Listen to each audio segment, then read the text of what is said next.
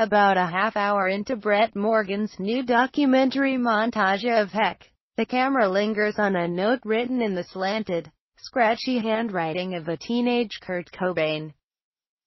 It's intended for his first girlfriend, Tracy Miranda, with whom he lived for a little while in Olympia, Washington. While he was first putting together a band he briefly thought of calling Man Bug or Fecal Matter, before finally settling on Nirvana.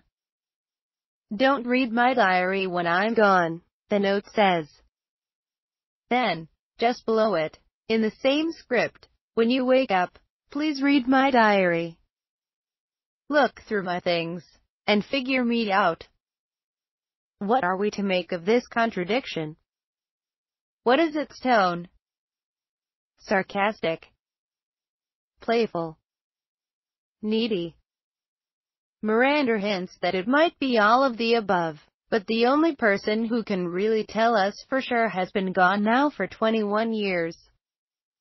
This note takes on an airy double meaning as soon as Morgan films it, though, in that moment, you almost get this sense that Cobain is communing directly with the filmmaker, or even you, the viewer, who has purchased a ticket to the film, and may or may not have also shelled out $25 a decade ago, to buy Cobain's published journals.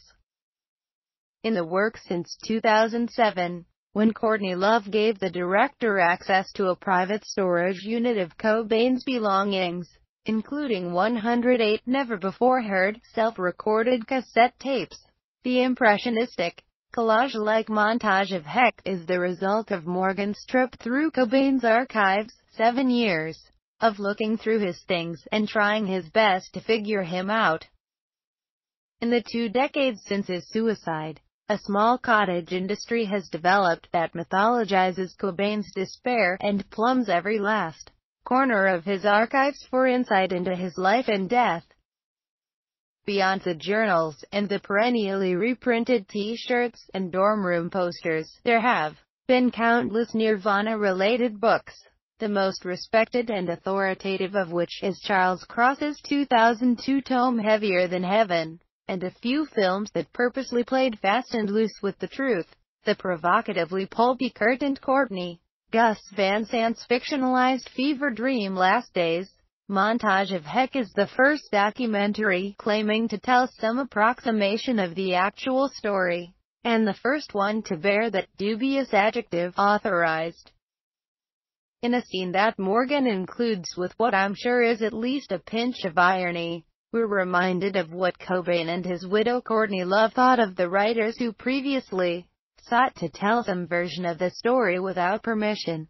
"You have absolutely no fucking idea what you're doing," Cobain wrote in 1993 to Brett Collins, who was attempting to write an ill-fated book called Nirvana.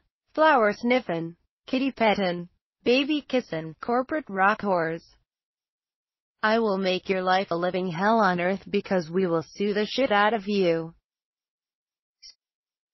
With the cooperation of Love and daughter Frances Bean Cobain, who recently admitted that she's not a Nirvana fan, with a sort of free-spirited candor that probably would have made her dad proud, Morgan has certainly uncovered a treasure trove of Cobain ephemera. And what's most striking about Montage of Heck is just how much of his short life Cobain actually wrote down and recorded and drew in. Most important, preserved. Cobain saved everything, apparently, and some of the scrawled-down fragments that Morgan uncovers and artfully animates into the film feel almost too good to be true.